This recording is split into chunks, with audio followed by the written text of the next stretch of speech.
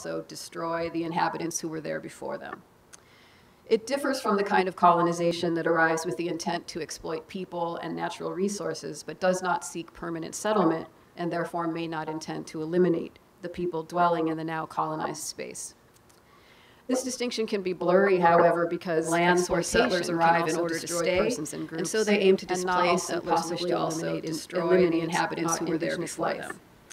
But it differs from the kind of colonization that arrives with the intent to exploit people and natural resources, but does not seek permanent settlement, and therefore may not intend to eliminate the people dwelling in the now colonized space. Structures of thought dedicated this distinction can be blurry, however, because lands where settlers arrive in order to stay, and so they aim to displace and possibly also destroy the inhabitants who were there before them. That these structures of thought differs from the kind of colonization that arrives with the intent to exploit people and natural resources, but does not seek permanent settlement, and therefore may not intend to eliminate the people dwelling in the now colonized space. Structures of thought this distinction can be blurry, however, because lands where settlers arrive in order to stay, and so they aim to displace and possibly also destroy the inhabitants who were there before them.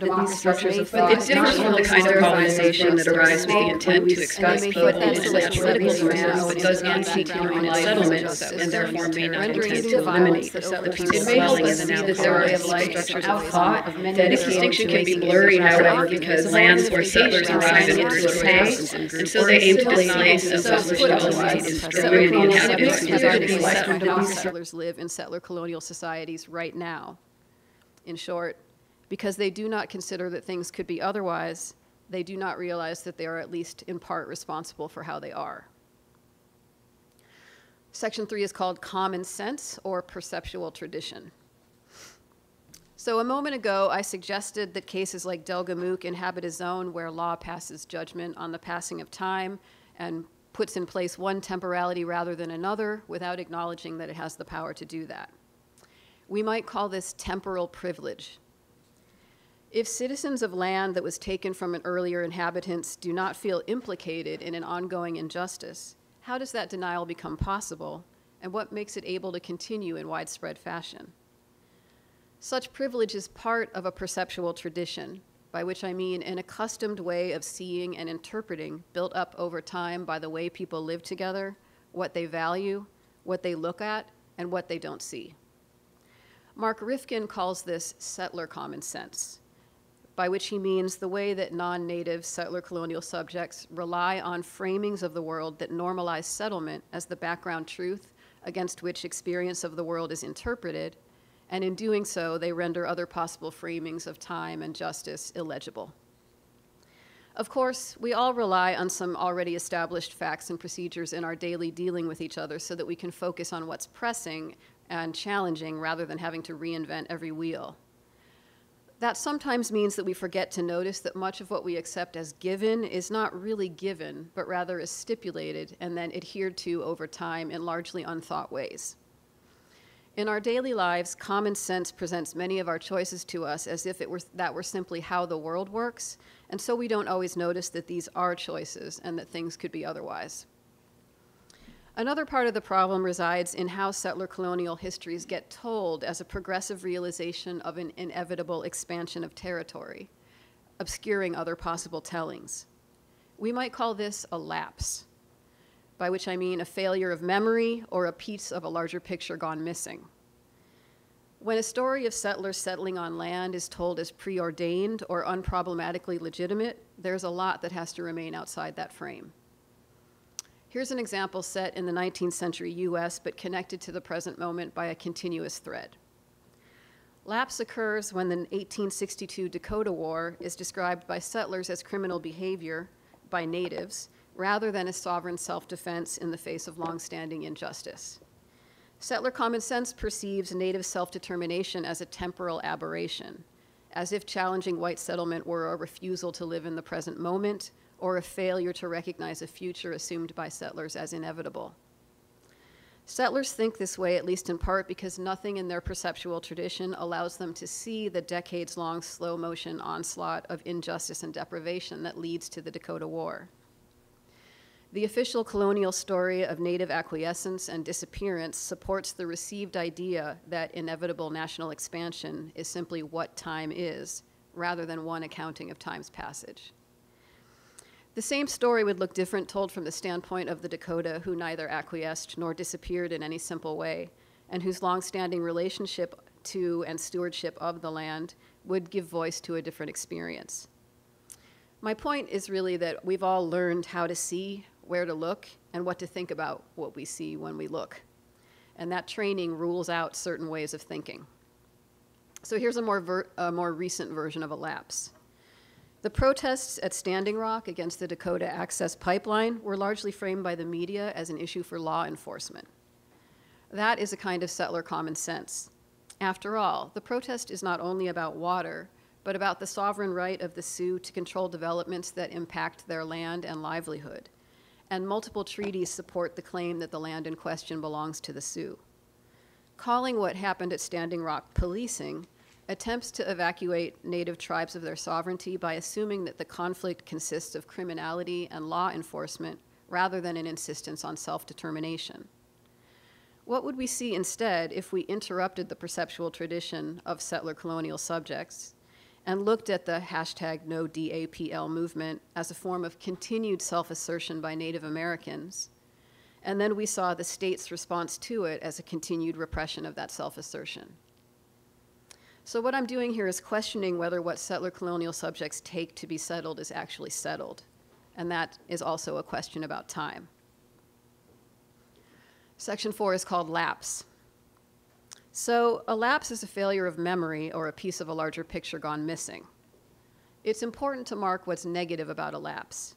Settler colonial ways of perceiving and inhabiting worlds fail to acknowledge, to remember, to appreciate, and to honor as equal indigenous lives and indigenous ways of world building.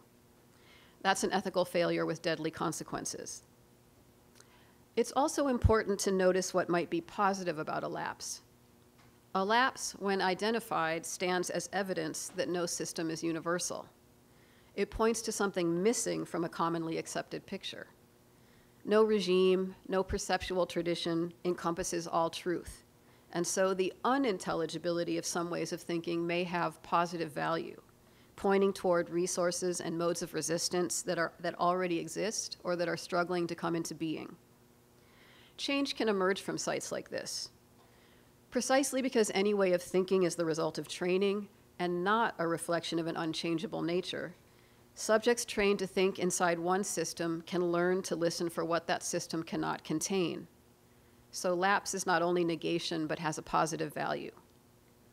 If you're wondering where you might find lapse in your daily life, just look at the person next to you. Other human beings are just that, other, and thus, no matter how much common sense we may all share, every human being will retain the possibility to surprise, to defy expectation, to resist, to disappoint, to enrage, to inspire love and admiration, and so on. There is something about any other person that no amount of your thinking about them will ever fully encompass. That is also lapse as something other than negation. So this lack of transparency in our relations with other people is not only invisibility and silence, but opportunity, a site where something unexpected can come into view. So you might learn something from admitting that you'll never know everything about another person. So, speaking of dominant framings, what is the lapse that allows settler citizens to consider themselves unproblematically free on land that is legitimately theirs? And what might productively interrupt that certainty? Legitimate ownership of land in this context is granted by law, but that law is built on a deep history of theft and injustice. Learning to see that may help people think differently about what it means to dwell together with others on land, or teach us to admit that land's provenance cannot be entirely determined by property law, just as time's passing cannot be contained in one temporal rendering without showing signs of a lapse. Section 5 is called Oral Tradition as Evidence. For both Gitsan and Wet'suwet'en peoples, tradition is stored in oral narrative and material culture. By tradition, I mean a broad range of rules, history, spirituality, geography, and cultural norms and aspirations, all of which may not be separable in the same way that they may be separable in North American settler colonial traditions. The Gitsan oral histories are called Adawik, and the Wet'suwet'en are called Kungak. A website for the Gitsan people describes the Adawic this way, quote, "Each wilp or house has an Adawic or oral history which describes important events in its existence. The carvings on the totem pole record part of a wilp's Adawic. The Adawic is tied to the territory, and events depicted by crests on totem poles signify jurisdiction over a particular territory by a wilp and its hereditary chief," end of quote. So an Adawic serves to record house ownership of land and resources. A pole serves as a material sign of these responsibilities. And performing these histories at feasts is what the legal philosopher Robert Cover would call juris generative. It creates law. In court, the oral narratives were used as evidence that the Gitsan and Wet'suwet'en houses ought to be granted sovereignty over or title to their land. Whereas in the lives of these indigenous peoples, the oral histories are title, or there's something close to this Western concept of title that we're talking about. So that a story or a poll or a song could be legal title should have been an interruptive moment. It, and many other moments of disjunction like it, should have stopped everyone in their tracks and sent them scrambling to understand how this universe of meaning builds worlds differently than does Western legalism. Indigenous oral traditions do not conform to legalist expectations about evidence, and they don't reward settler assumptions about how narrative works, especially legal narrative. The stories lack set beginnings and endings and change according to the setting and purpose in a given situation, and they implicate the listener as much as the teller. Julie Cruikshank writes that oral history, and here I'll quote her, survives not by being frozen on the printed page, but by repeated retellings. Each narrative contains more than one message. The listener is part of the storytelling event too, and a good listener is expected to bring different life experiences to the story each time he or she hears it, and to learn different things from it at each hearing. Rather than trying to spell out everything one needs to know, it compels the listener to think about ordinary experience in new ways, end of quote. Stories told in this way implicate those meant to hear them in the ongoing work of world building. Lee Maracle writes about how oral and written storytelling functions for Coast Salish people, another indigenous group in British Columbia. She calls the process collective and collaborative, not in the sense that everybody has to agree, but that many participate. Oral tradition, or even a written story that aims not only to deliver set rules, but to provoke in the hearer a duty to interpret how to live, guides its subjects to build worlds and implants responsibilities. It is juris generative. It creates law. Or, as Maracle puts it, quote, story becomes a means of intervention, preventing humans from retraversing dangerous and dehumanizing paths, end of quote. That might be one of the aims of settler colonial law as well, but what animates its practices differs, and the difference matters. So, the stories don't conform to legalist conceptions about evidence or settler colonial assumptions about how narrative works.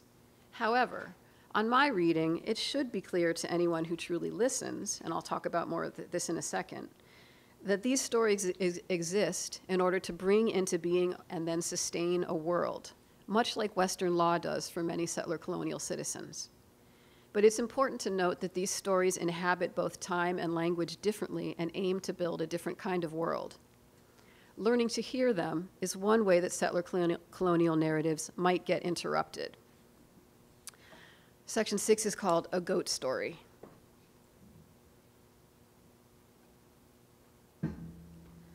Excuse me, I'm just getting over a cold, so I'm trying not to hack at you. Thank you. An Adawic is normally performed for persons who accept its authority, understand where it comes from and what it aims to do, and honor it for its role in their lives. In Delgamuukw v. British Columbia, portions of a few different Adawics were performed in court for a very different audience in order to provide historical evidence for continuous ownership of land, describe Gitsan's social structure, and meet the organized society test prescribed by Canadian law. A woman named Gwans, also known as Mrs. Olive Ryan, was a wing chief of the Gitsagukla House of Hanamook, and Hanamook is both the name of the house and of the house's hereditary chief. In court, Gwans shared part of an Adawic dealing with a historical event. The point of the story on my reading is to teach listeners to attend to their relationships with the non-human world and to treat animals and land with respect. but note that my drive to find its main point goes against the spirit of the form. Guans reports that young boys were treating some goats badly, mocking them, and even throwing small ones on fires. One boy felt bad about this and protected a small goat. Later, goats who had made themselves look like human beings build a village and invite Guan's ancestors from an ancient village called Tamlak Amit, to a pole-raising feast. Then the secretly goat people gather the visiting villagers into what looks like a community hall, and the building collapses during the feast and kills everyone except the boy who had saved the small goat. The goat who had been treated well helps the boy who treated him well, whose name is Ant Golulbik, back down the mountain, and the boy returns to Tamlak Amit to tell everyone. As Guans puts it, quote, "They don't allow us to make fun of these little creatures. That's why they said to the young people not to make fun of animals, because the Creator will get mad at you if you mistreat them." That's what grandmother said. The creators will laugh at everything. The man and girls and boys that they've created, they created in this world, end of quote. So in the Adauic, the people of the village make sure their children know how to treat animals with respect, and the one-horned mountain goat becomes the crest of the Ant Golulbik house. In this event, after this event, everyone moves from Tamlak Amit to Gitsagukla, where they have lived ever since. So this story establishes a long tradition of the house feast, makes points about deeply held beliefs about the human relationship to and respect for nature, and demonstrates control over one portion of land and reasons for a move to another site. Sorry. Section 7 is called A Bear Problem. Also in court, the current Ant Golulbik, Mrs. Mary Johnson, told a story about another Adauic based in Tamlak Amit about a very large bear with great powers that causes a landslide that kills all the warriors who try to combat it. The bear seems to have been angered by some women who were playing around with trout bones and taking more from nature than they needed, and thus the bear was provoked to attack the village and destroy it. This story also functions as a way to warn against treating nature with disrespect, so it expresses cultural rules and norms, and it establishes a history of dwelling in specific areas of land, and it therefore functions as a form of title, and offers reasons for a move from one site to another site. Now, you can see why settler colonial subjects immersed in a perceptual tradition that takes settlement to be an unquestionable fact of the world may doubt that all of this is true in the same way that Western legal truths are true. But that misses the point. Adauics exist as documents of long-standing relationship to land. Read alongside other historical sources, they should be enough to support the claim that the Gitsan are an organized society with a deep historical relationship to the lands they claim. Heard as a complete system, it proves legal occupation over time. One might need to take some time to learn how to hear these claims as legal claims, but it can be done. So, sure, lawyers trained in the legalist tradition might seek to show that the narrative forms of oral tradition, when taken apart and subjected to the legal standards of an alien culture, begin to fall apart. But how, in turn, might the earth-destroying and genocidal forms of colonial capitalist legalism begin to fall apart if subjected to the logic of a more respectful and sustainable relationship between human beings, animals, and the earth? A key question here is, who gets to decide which story makes more sense? And now I'll get to what I've called the bear problem. After presenting all the Adauic-based evidence, the lawyer for the plaintiffs asserts that the Adauics are told in court for the truth of their contents. The judge interrupts with this question, quote, "Well, do you advance Mrs. Johnson's evidence about the destruction of the village by a supernatural bear as proof of that fact?" End of quote. The lawyer insists, quote, It's clear from the evidence you've heard that the spirit world, the animal world, and the human world and many aspects of history are interrelated," end of quote. It does not seem to be clear to the judge that this is so, and the judge complains, quote, "I don't have any trouble with the proposition that the Adauic or the oral history of the various houses is admissible. My problem is to define what is the Adauic, and that's the difficulty I'm having. I've heard evidence of what I would describe, and I don't say this pejoratively, but the closest thing that comes to my mind is mythology, and if the witness says it's part of the Adauic, am I bound by that?" End of quote. The judge can't imagine being bound by what he calls mythology, and we can understand that given what his training is. But a more generous reader might recognize it as a different cultural expression of history, law, and social norm making. At the same time, the judge never questions the conditions of production of the history, law, and social norm making over which he presides. And if he did question it, he might come to see that modern law is as much of a mythology as is the story of the powerful bear that he can't make himself hear. So here's a question. How might we dislodge the certainty of someone entrenched in a settler understanding of law and procedure, such that a story about a powerful bear or goats who make themselves look like humans could be heard as world-building accounts corresponding to legal title to land? Section 8 is called logic. This leads us back to the lapse with which we began. I said that a lapse is negative. It's a piece of time or a different temporality missing from an account smoothed over to look seamless. But lapse also has a positive resonance. It points to something missing, if we learn to look for it. If we will find lapse in any account of settler colonial history that frames territorial expansion as always inevitable, or requires that indigenous truths have to reside in a timeless past, or dictates the terms of citizenship or of tribal membership for indigenous peoples, or educates indigenous children in residential schools, or attaches self-determination to Western legal ideas about sovereignty and land ownership, and so on. Lapse is a feature of settler colonial truth. We might like to think that failures of communication reside with the speaker, and thus any failure means that she who speaks ought to learn to do better. But when we know more about perceptual traditions and the forms common sense may take, it becomes clear that sometimes no space is made for hearing, and so the fault may lie with the one who thought she was listening, or the fault may lie with the way human beings adhere unthinkingly to structures where certain types of speech may not be heard. A colonial court declaring that it has jurisdiction to decide whether indigenous groups have jurisdiction over their own lands is one such faulty space.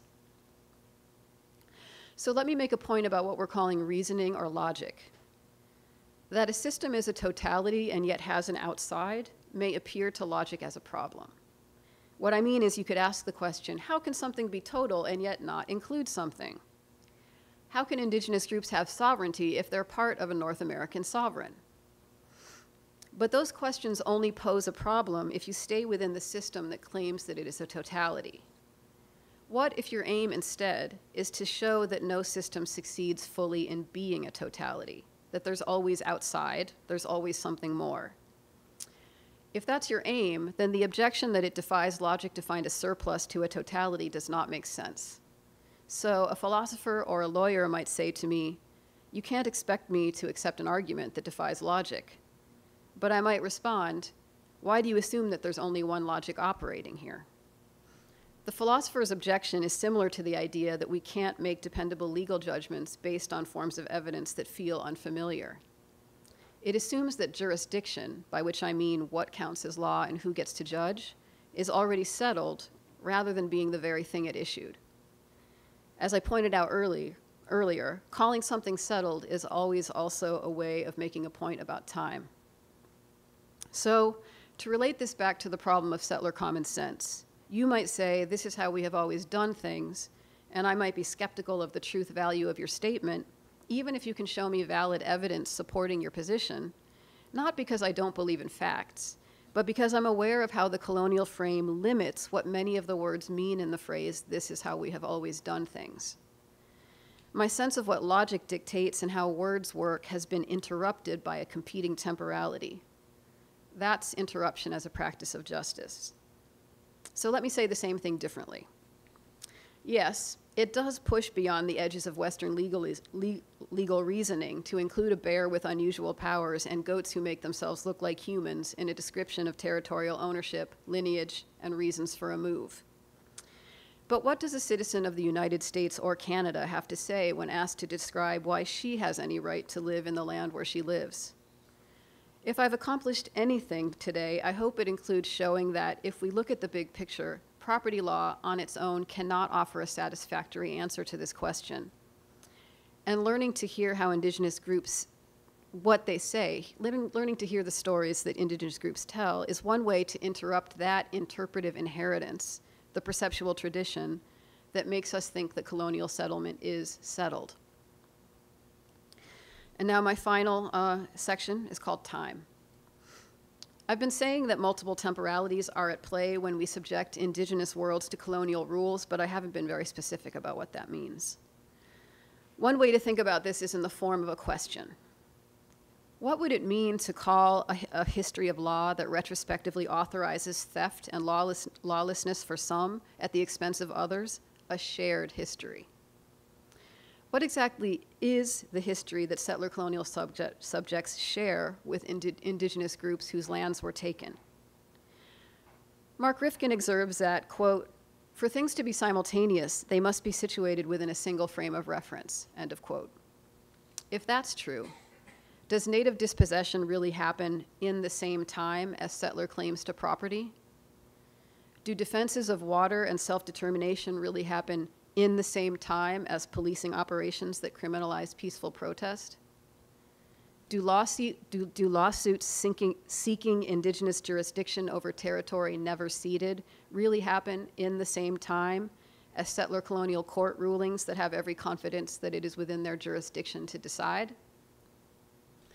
I've tried to show that a structure of lapse, for those who learn to look for it, may produce subjects who encounter unintelligibility and see in it a sign that more work needs to be done, that something other than what is expected is here, and that we may need resources that are not readily available from within accustomed frames in order to understand it. Knowing how to recognize that our own traditions have not prepared us to interpret the ways of other traditions opens up different possibilities for navigating time in its shared and unshared dimensions. And that potentially opens up vast possibilities for decolonizing thought and time. So here's just one possibility. If we think about linear progressive time, the idea that things happen in an order, on only one order, if we think about that not as the only truth about time, but instead as a structural presupposition located in a particular temporal frame, then what it means to inherit a past changes. Let me say that complicated thing in more simple terms. We could teach ourselves that linear progressive time is not the only form time takes, but instead is just one way of expressing human time. And if we did that, we might be able to rethink what it means to inherit the past that we have inherited. For instance, the fact that the past cannot be undone doesn't prove that time is linear. Rather, our belief that time is only linear narrows for us what we think can be done about the past. That matters because at every moment in the long story of relationships between settlers and indigenous peoples, including this moment, different narratives and outcomes were and are possible. Every tradition is a set of beliefs and practices underway, held in place by structures of habit, rule, and tradition. Shifting something that seems to be settled will never be easy, but there is hope here, because if our systems of meaning are not unchanging essences, but rather are the result of interpretive processes that are always underway, then they can always be interrupted, because anything that is underway can be interrupted. That's it. Thank you.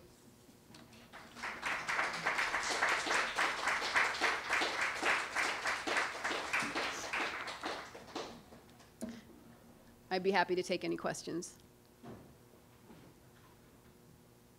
Oh, yeah, the other.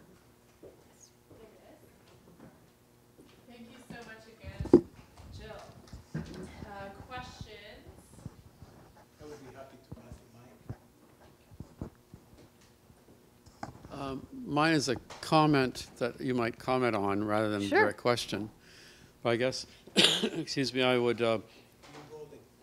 Okay, I would hold to the theory that oral history is maintained much more accurately among pre-literate peoples. That once we get writing to fall back on, it is not as accurate or as precise as it would have been before. I don't know if that's been studied or documented or not, but I think that that speaks to the value of oral history. And then, as one who studied the Bible, we're dealing with oral history, something that's been passed on for perhaps centuries. And we think it's pretty good. The judge might think it's pretty good. But you know, the idea of a land claim based on Jacob having a dream doesn't seem any more far-fetched than the bear. That's where I'm coming from. Yeah. Invite any comment. Well, I'm not sure I agree that oral history loses its accuracy once writing appears. You know, all of the indigenous groups that I'm talking about are literate. And yet, certain ways of recording meaning traditionally are stored in these stories. And the stories are passed down. People are trained in how to tell and remember them. Certain people are allowed to tell certain stories and certain people are not, and everyone understands what the rules are. A lot of care is put into what it means to inherit a tradition and store memory in that way. There are arguments within the communities about whether recording it in writing is a good idea or not, because writing changes it. It changes it into a form that you could refer to as authoritative in a different way than the authoritativeness that it bears as a living thing. And as I mentioned when I was quoting Julie Cruikshank, that part of its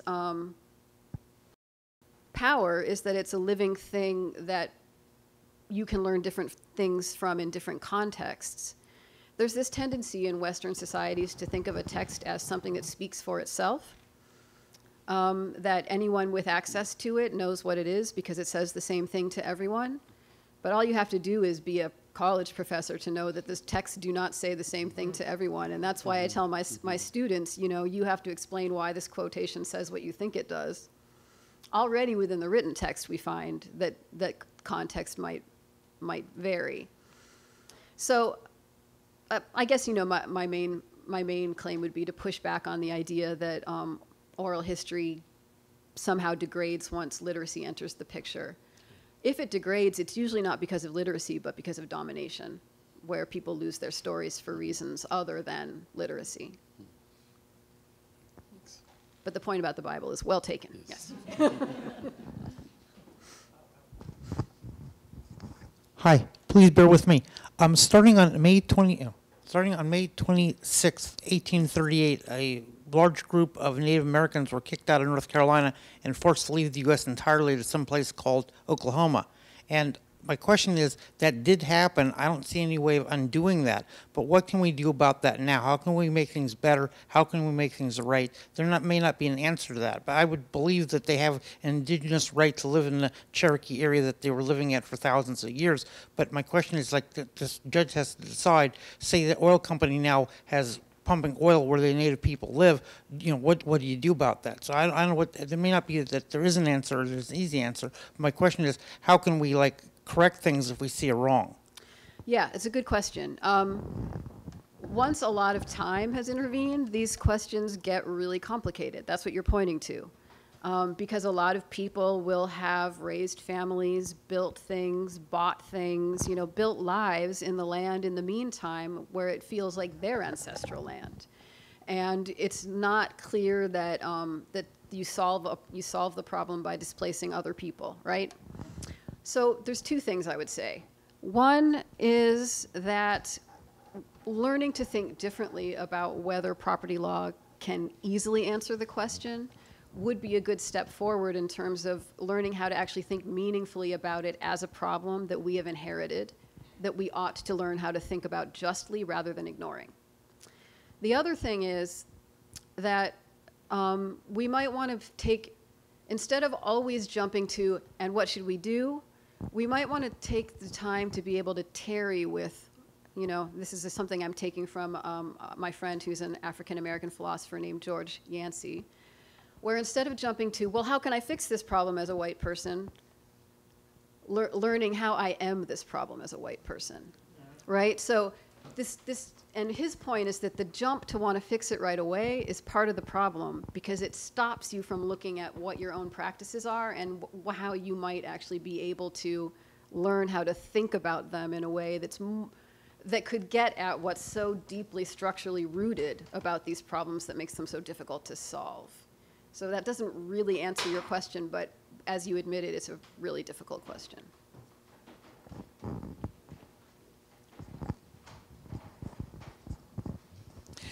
There were about 70 people for 4 days in this room for the last 4 days, dealing with a lot of these challenges, and none of us came out the same as when we came here. There was a shifting paradigm for each of us, and I think that the major shift, there are many of them, but when everybody introduced themselves, they claimed their settler identity. I'm a settler here on Lenni Lenape land, our host.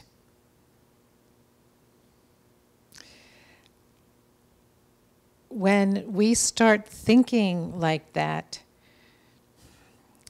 the lamentation for what we have participated in the theft of land, comes, and we grieve and we start to understand in a different way. It's one simple thing that we were doing, and I never did that before. And many people in the room, we all stood in a circle and made commitments about what we were going to change in our lives when we left here. And many folks were going to put plaques at their meeting houses saying, this meeting house is a settler on the land of whatever native tribe owned that land. So we did a lot of listening and a lot of loving each other and respecting each other as friends. And, you know, a lot of people here, the native people, some of them had never been among Quakers before, and thought, you know, we were pretty interesting. And so I feel like I've been dunked into a baptismal water of newness, having heard and participated in and listened to the intense heartbreak of how people have lived because of the theft. And I'm part Native American, so I was, you know, a foot in each world. But, you know, and then also introducing myself as I'm Sharon, daughter of Verl, who is daughter of Hazel, who is daughter of Twyla. You know, taking that lineage to where it really goes. The paradigm shifts, and I think, you know, we have Facebook now, so Nancy and I, who were here the whole weekend, we're reading lots. I was reading one of the presenters' poetry all day today to get into her stories of her family. I feel new again, and I think making the commitment and having the courage to go and do that, I mean, and really caring about it, is a way we can start to change. And it's not an easy road, you know, but we were asked to do prophetic lamentation, a season of prophetic lamentation. That's a big deal, and I'm committed to doing it, and see if my Quaker meeting is, and maybe if our quarterly meeting is, and on and on. So I really am happy that Pendle Hill is holding this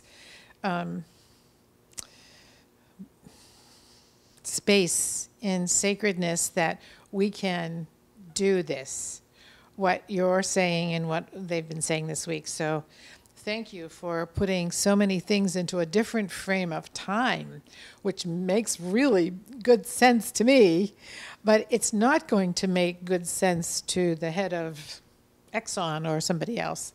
So I don't have a question, I was commenting, but thank you for framing it in a completely different way than we framed this weekend. So Thanks. It adds to the rich stew that we've had. I'm glad it was helpful.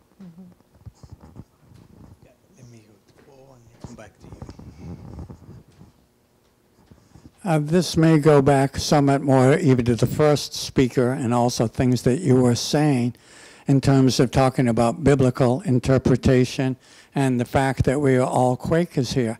Quakers are not particularly legalistic in certain ways, particularly biblically. And what I want to really have asked you to focus on, how might this relate to the possibility of our continuing revelation that is very basic to us? We are not taking on authority the past. So Fran and I are war tax resistors, for example, because there's no authority that says we have to pay to kill people. It just doesn't exist. Now, or if someone joins the military, they can become and apply for conscientious objection.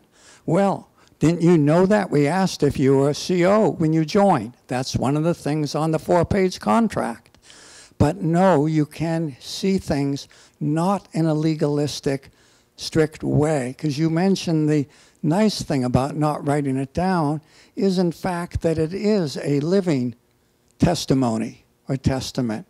And there's actually something nice about that. So I don't know if in just saying that, you can relate this in some ways to having the strength of a flexibility as opposed to a rather rigid legal system.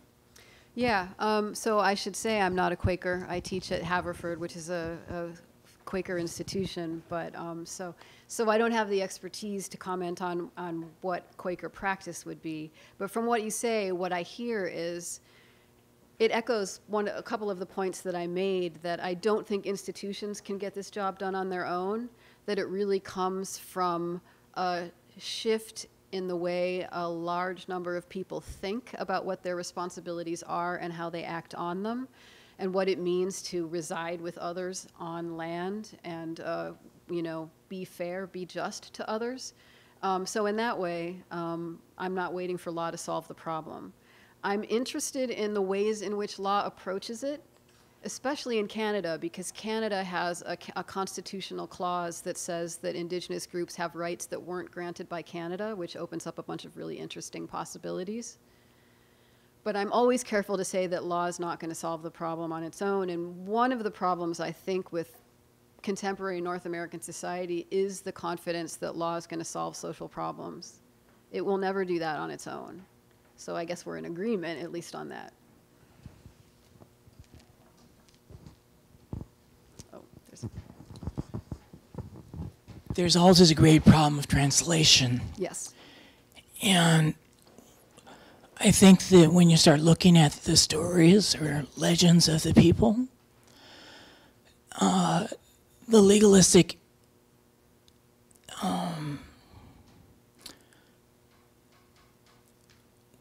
approach would draw from that based upon archaeology and anthropology.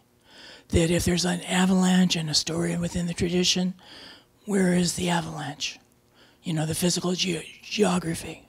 That was an exhibit in the court. Yeah, but I mean, it's sort of, this is a source of truth, but then there's an acceptable truth in terms of, the archaeology and anthropology.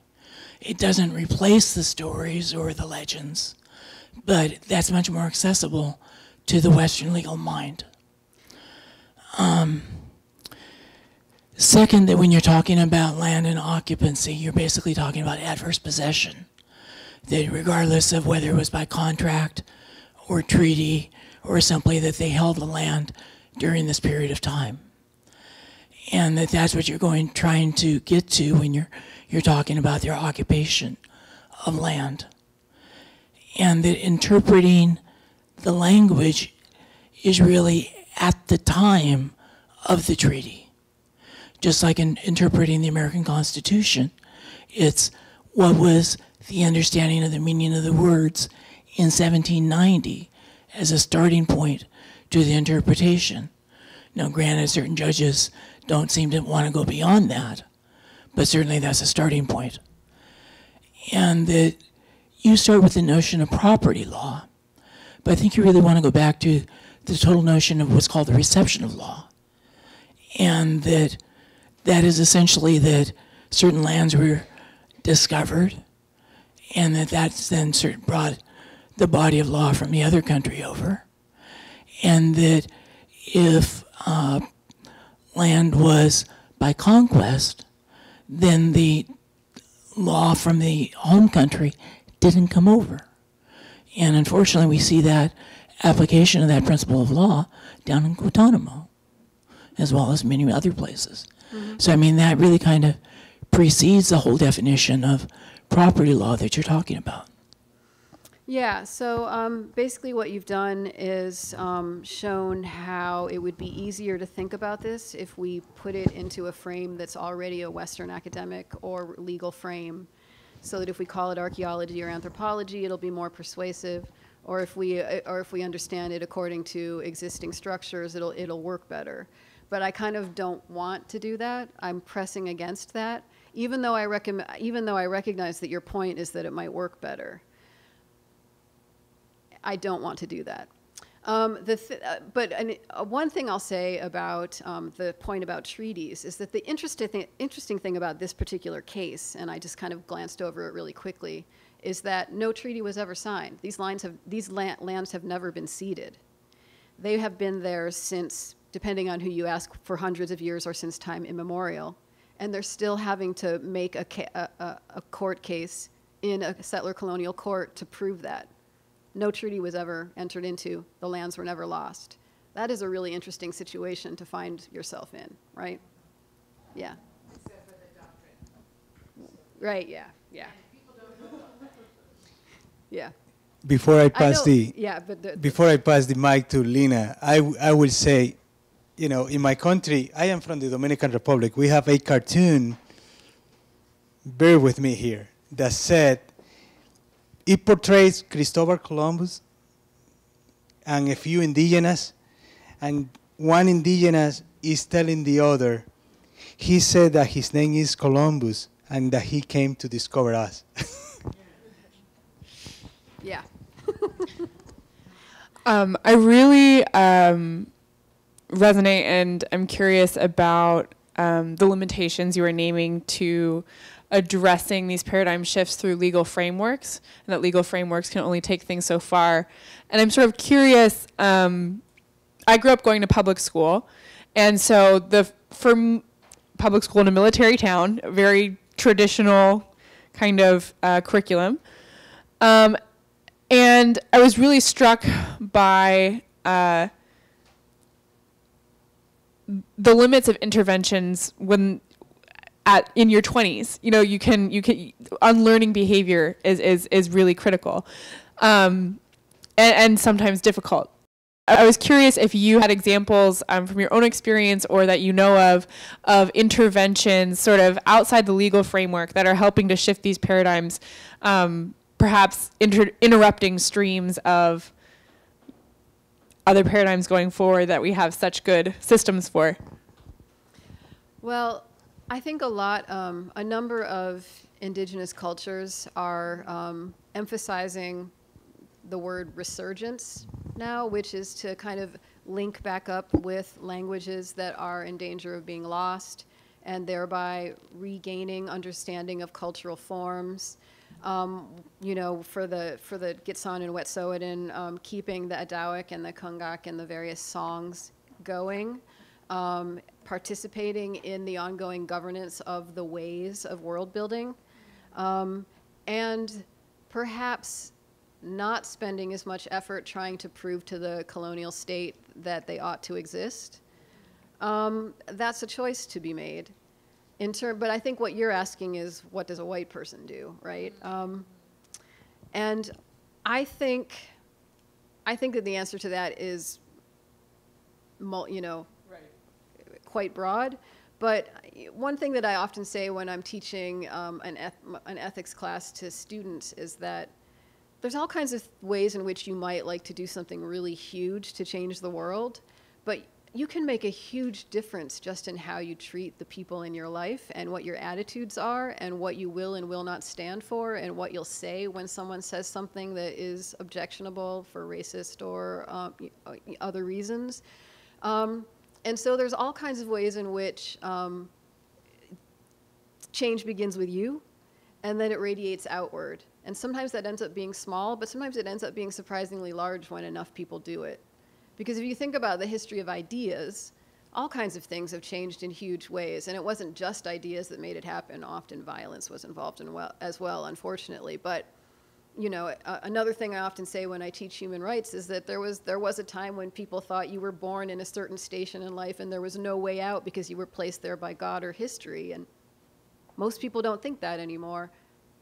How did that happen? People thought differently, you know? So that's, I guess, as close to an idealist pep talk as I can get.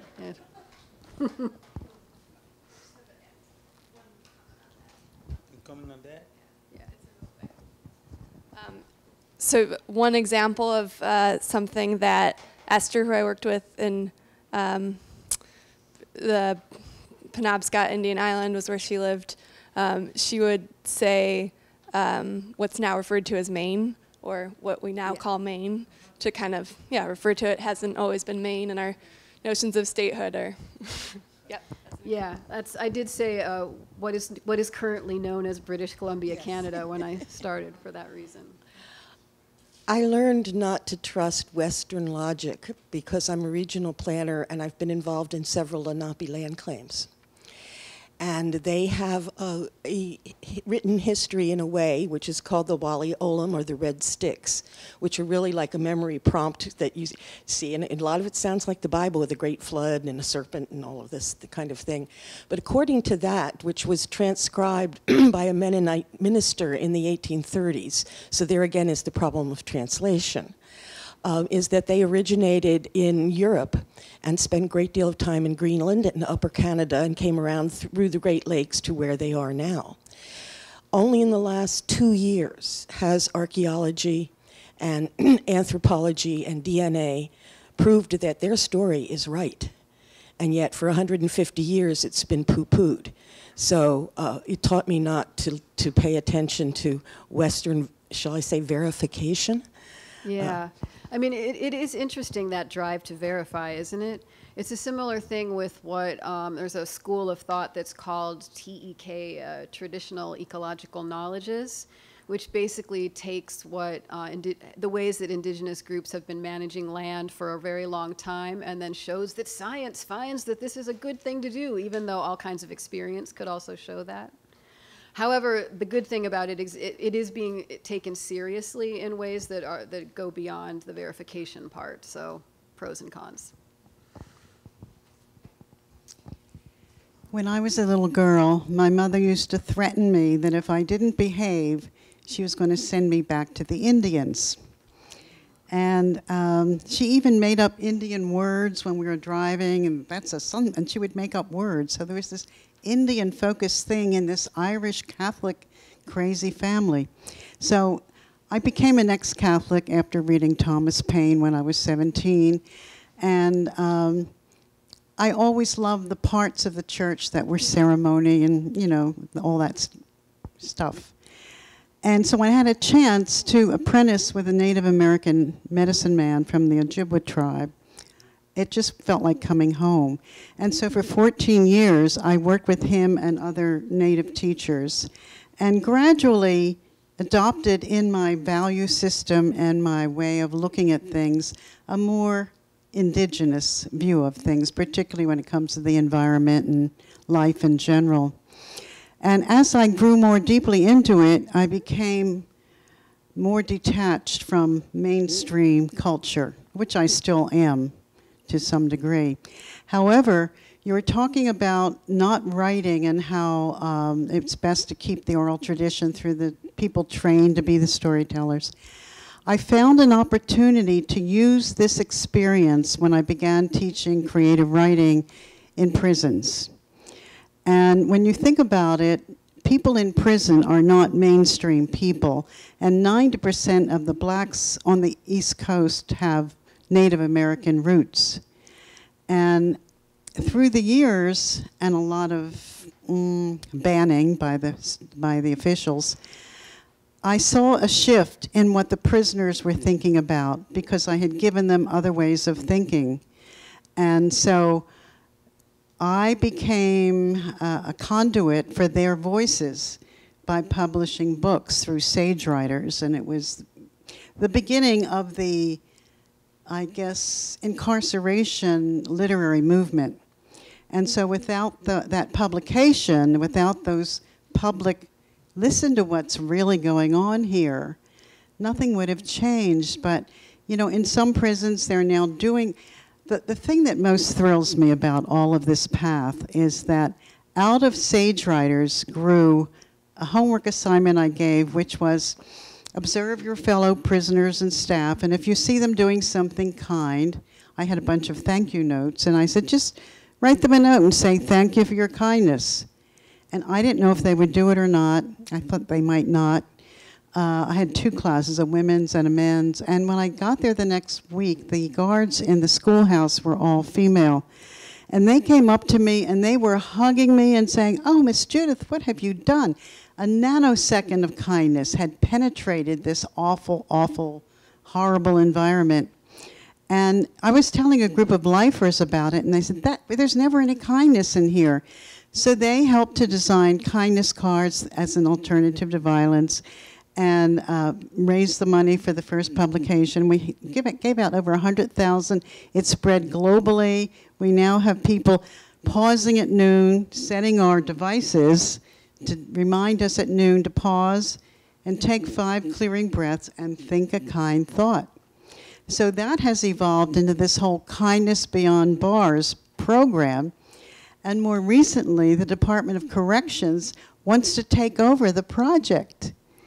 So this is how I, with my experience of understanding the duality of the 2 worlds that I'm living in, actually it's more than 2, I think, how to make it work for people who are not indigenous, but certainly are thrown away people who really not part of this whole culture. And the legal thing, we won't even start with that. But and I also, in my counseling practice at one point, was working with a couple of people who had grown up in the Canadian orphanages and had been sexually abused in that process. And finally, in Pennsylvania, we're starting to look at that. So this stuff comes up slowly, but it gets drowned out by fake news.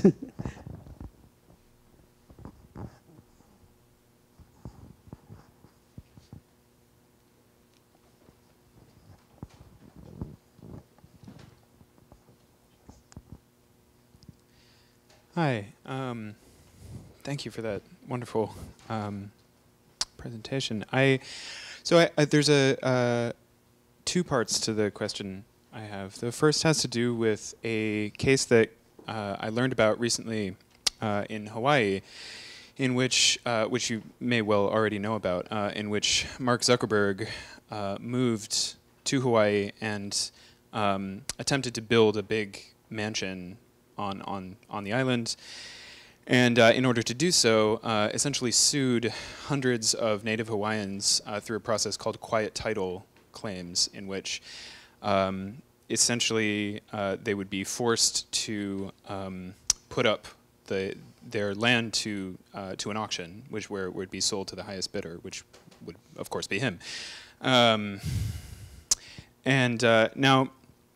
those lands were held under what was known as the Kuleana Act, and the issue, I believe, as I understand it, that came to court was that the tradition of passing those lands down from person to person through the generations was largely an oral one, and one that was taken down through the generations, through families, but wasn't written down, wasn't kept. There were no records kept of these holdings, even though they'd been held by families for hundreds of years.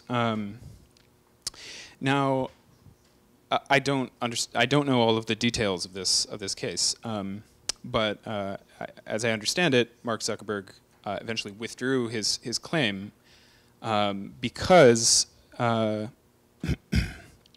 well, partially because those claims were backed up by some legislation, and partially because this story exploded. It came out, and people were outraged. So I suppose the first part of my question is simply, I wonder whether you have any thoughts on that particular case as it pertains to the many aspects of the talk you just gave and your research. And the second part would be the having to do with the irony of the fact that I learned about this story and it was spread in many ways through Facebook, you know.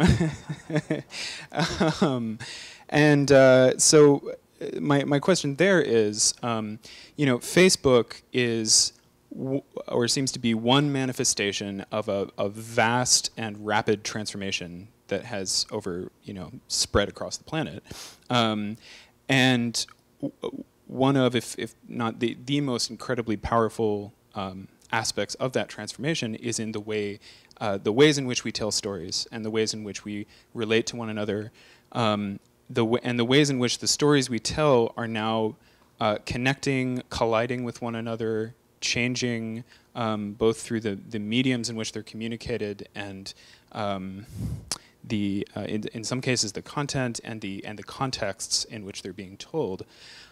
Sorry, I realize I'm rambling, but I'm getting to a point, I promise. The question I have for you is, how do you think we might navigate and sort of open up into the unique moment in which we find ourselves, in which, in a way in which we can harness the transformations that are happening on this planet in such a way that we can disrupt the destructive, negative, calcified stories that have so harmed the world, and both generate new ones and reclaim and what was the word? Revitalize and expand the reach of ancient stories into culture in a way that can perhaps be healing. Sorry for a very long. It's okay. Thank you. I'm not going to comment on the Zuckerberg case because I don't really have anything interesting to say about it. But in terms of how we learn to hear a wide array of stories, there's lots of ways to do that. You can seek out literature written by people who are indigenous or from any other culture than your own, and read those stories and begin to try to understand how they build worlds differently. But even something like indigenous Twitter, right? There are a lot of indigenous people on Twitter, and you can learn a lot of, and not only that, but you'll get book recommendations from that, So I myself am not a big fan of Twitter. I don't feel like much can get done there. And yet, there are moments when it does actually allow certain types of world building to happen, I have to admit. Facebook probably as well. I mean, these are all places where people are kind of curating their own experience of it, which has its limits. You might just be creating your own little echo chamber, but you can actually also curate it in a way that interrupts the echo chamber by seeking out those voices of people that you might not normally listen to. But yeah, I do think that a really good way to begin to learn how to understand another frame of reference that, different from the one you've inherited, is to read literature from outside of that inherited frame. So, and there's a lot of really good literature to do that with, so it's also enjoyable.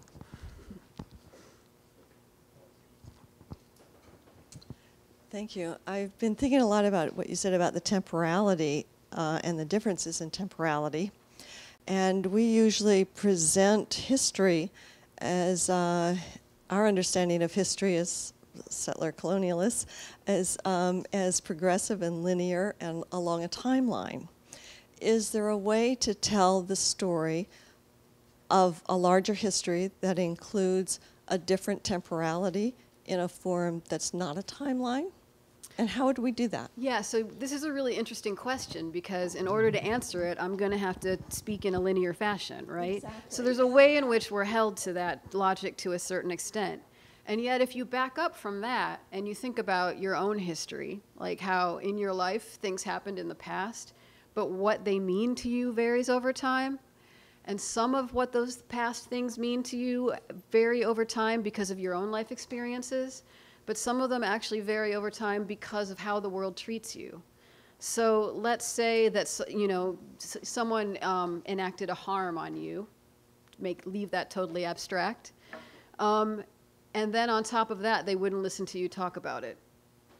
How you inhabit that past is different from if someone had harmed you and then justice was offered and people said that should never have happened. We're all involved in dealing with how people inherit harms, and one of the ways we're involved is whether we'll actually hear what happened and do justice, or whether we'll ignore it. And that's a way in which history is not necessarily linear, because what the past means can be changed by what we do in the present moment. Yeah. I'm a philosopher.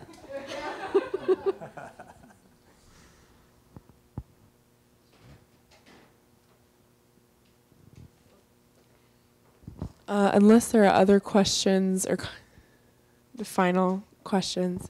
That's probably a good way to wrap it up. Yeah, that was beautiful. It's almost a mic drop. You'd have to take it out of the stand and put it on the ground. But also, I don't believe in damaging people's equipment, so just symbolic, yeah. Well, thank you so much again, Professor Stauffer. Thank you. And I would be remiss, I realized when I came down and was checking our table of flyers that we were out of our flyers for our next lecture, which is actually next Monday with Dr. Hal Weaver, who has joined us tonight. Hal will be sharing next Monday here in the barn, the 14th, that's correct, from 7:30 to 9 p.m. The topic is Black Fire, an African-American Quaker seeker activist in a white supremacist nation. Hal will be sharing some experiences and insights from his memoirs in progress. He's joined us at Pendle Hill as he's working on his amazing memoirs. So it should be an incredibly rich evening, and really encourage everyone to come back next Monday from 7:30 to 9 p.m. here. As just a taste, and please do grab flyers to share in your networks before you leave tonight. We'll follow Hal's journey from his earliest days on a small black college campus in Savannah, Georgia, through Westtown and Haverford. And then from his early experience in communist Moscow as a member of an official USSR-USA young adult exchange group. He's traveled the world breaking down barriers and building bridges between cultures, often using film as the medium through the Black Film Project and the China, Africa, Russia Project. He's a pioneer in Africana Studies, founded and chaired the Africana Studies Department at Rutgers, is now associate at Harvard University's Hutchins Center for African and African American Research, So it should be an incredibly rich evening next Monday, the 14th, from 7:30 to 9 p.m. There are flyers that look like this on the table. Please take them and please share. And thank you for coming out for our lecture tonight. Mm-hmm.